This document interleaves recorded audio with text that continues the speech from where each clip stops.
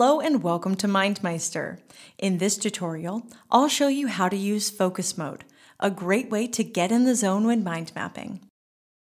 Focus mode clears the map editor and allows your ideas to sit center stage. To use focus mode, simply right-click on the map editor background or press Command or Control period.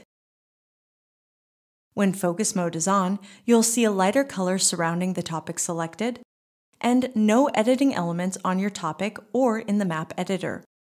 Focus mode is also a great way to present your mind maps to colleagues or clients.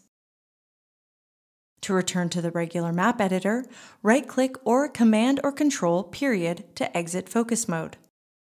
That's it. Now you can focus on what really matters, your ideas.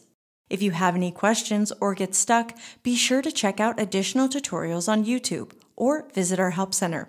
Thanks for watching, and happy mapping!